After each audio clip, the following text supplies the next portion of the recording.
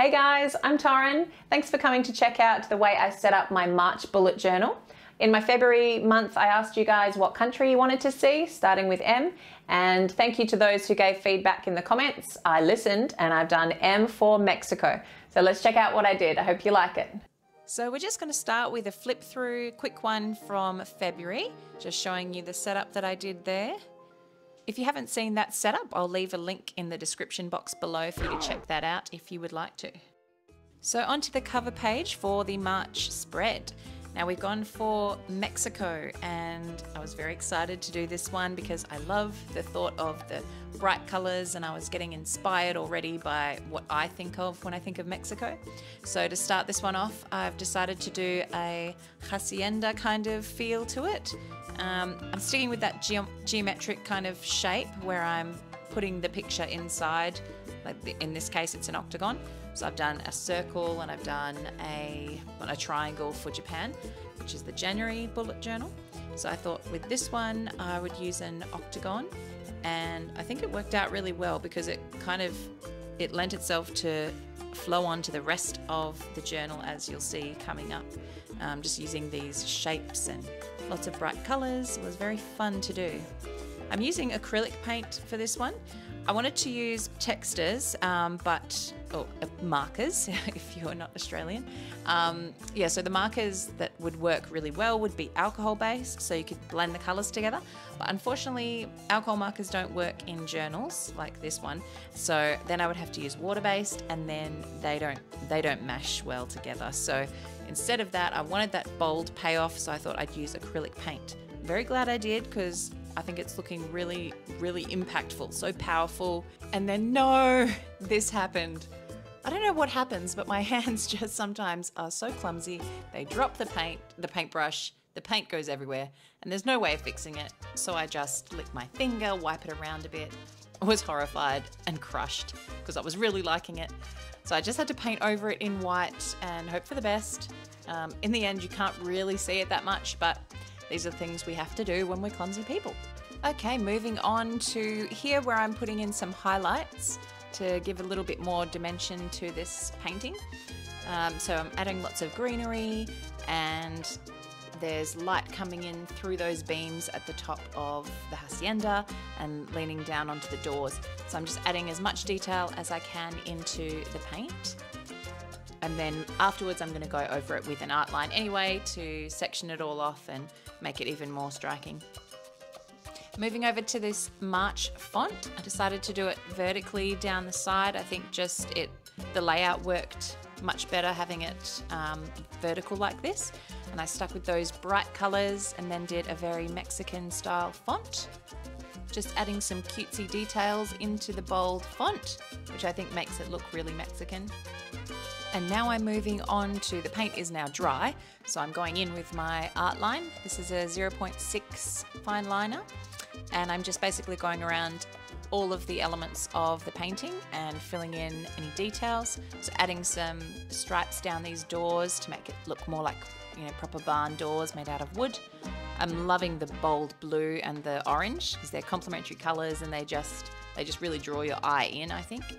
And then just adding some features all through it, going over the wood grain and putting some detail into that ceiling in the background. And then she was ready. We had to now, I'm still doing the Dutch door on here, so I'm just cutting out the edge of the bullet journal, as you can see here, where it will allow me to sort of turn to that page easier, because these Dutch doors act as almost like a bookmark. So now as we turn over, I've already made a line that's 10 dots in from the right hand side, and put a line down so that I know what area I can draw within it. And this is going to be my monthly calendar spread. And for this one, I've done a sombrero and a set of maracas. And then this little baby calendar down here is what you can see when you fold that Dutch door over. So it's just like a little marker showing you what day of the month that each thing falls on. And then the larger one up here. And then I'm just colouring in using my Ohuhu dual tip markers, and this is the fine liner side. I didn't want to use the felt tip side, or the brush tip, sorry, because I find it adds like too much color and then it can get a little bit overpowering. So I've just used this cross-hatch. I said it again. I've said crotch hatching before and it made me laugh. Now it's cross-hatching, and I'm just using that in the coloring to try and still get a lot of payoff, but it isn't as strong. And now we're moving on to the next page, which is it's just really a quote page. It was an excuse for me to draw a llama because I wanted to draw one, and I'm really happy with how this guy is turning out.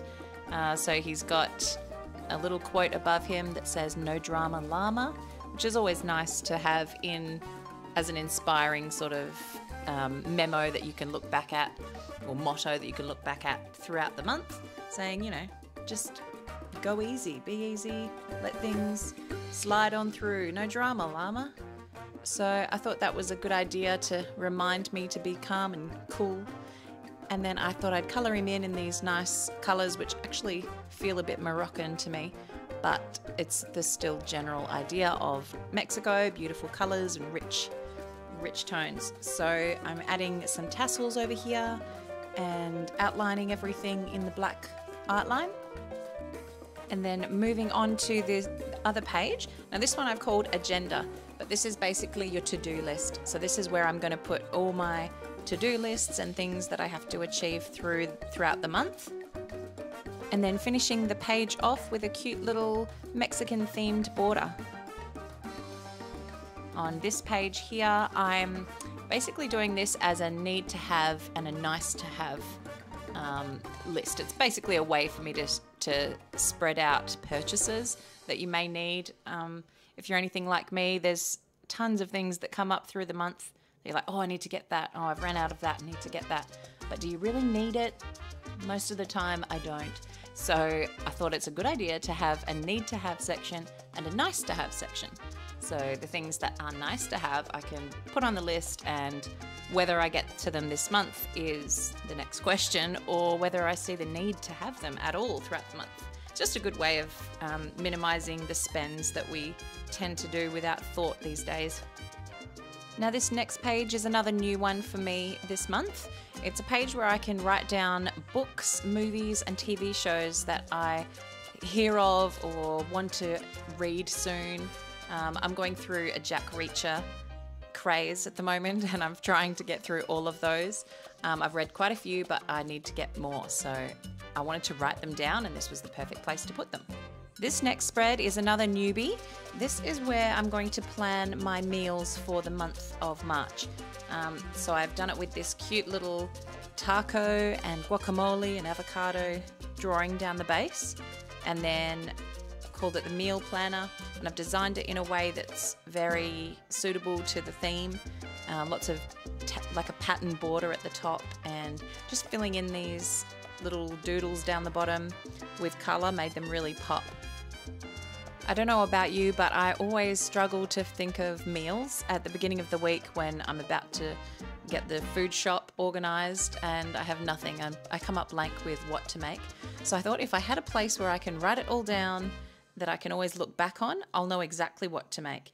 And we're pretty low-key with our meals. We sort of stick to the same things on a weekly basis. Oh, poor kids.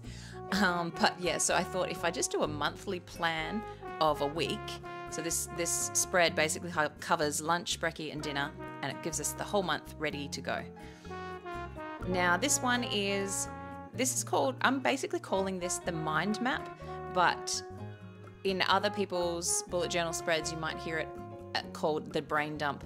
And I just don't like the word dump in my bullet journal, so I didn't want to use the word brain dump for some reason. So I thought I'd call it something different, and I'm calling it the mind map.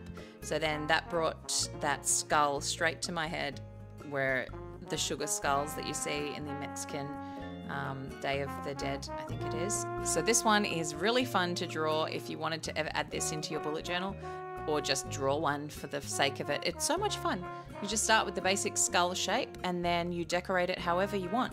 So I'm putting the little rose doodles that I did on my last video, and just lots of petals and curlies and dots and flowers and flames. I don't know. Oh, even a mandala at the top. I'm just basically making it super decorative and fun and colourful, and it really is a great place to start with. So whenever I get a thought during the month and I just want to write it down, or it's a note that I've got really nowhere else to put it, I just put it on this mind map page, and it's just going to help me throughout the month. I also think that this kind of drawing is very therapeutic because you're not following anything, you're just kind of drawing whatever comes out and whatever you feel like doing. I think it's really nice not having a guide to go by. So once I did that, I wanted to add like a slight quote to it. And I thought because it is quite a mindful drawing, I thought that would be funny because I'm trying to get things out of my mind and onto the page in this. So it's going from mindful to mind free. So I thought I'd write that in at the top, and it would just remind me that if your brain is feeling full and all cluttered, get it out onto paper, you'll feel much better for it, and then you'll be free.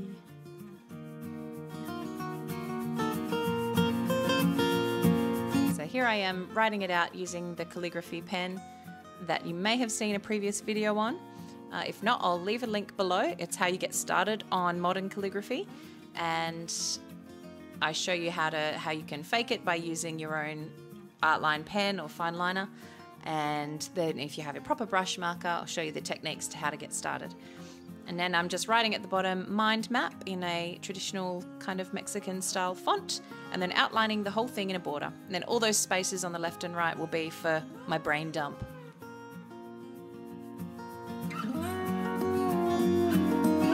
Now this next page is for my goodliness tracker, which is something that I have had in my previous journals. And this time I'm laying it out differently again. I'm still trying to figure out the best way to do this for me. I think I'm going to like this one because it's a lot cleaner and less busy. I think the last one I did was a coffee cup in a spiral form, and I found myself like your eye gets confused of which one that you've actually corrected in the day, sorry. So hopefully this one works out a bit better for me. I'm covering this page in some lovely cactus, or cacti maybe, I don't know what the plural is. Just little cactuses here around, cacti, I should Google that. Well, I just investigated that, thank you Google. It is cacti or cactuses, so I was right both times, so that's good. Anyway, so I'm just drawing those out, and I'm adding a slightly thicker line on the left side of everything to sort of indicate that the sun is coming from the right-hand side. Just gives a little bit more dimension to the drawings themselves. And then throughout the center, I'm just mapping out 31 dots all the way along the spread for each day of the month. And then my little habits that I want to track are down the right-hand side. So drinking 2 liters of water, being healthy, eating good, exercising daily, reading daily, flossing the teeth, watering the plants, and saving money. They are my core things that I like to track because they're the easiest to forget, and they're a great reminder to have this little tracker right on hand. Now this is the last page in the spread. This is my weekly calendar. I decided to draw a Mexican guitar or an acoustic guitar and just making it a little bit more Mexican looking by putting a sort of a fancy decoration around the middle, little flower sort of look.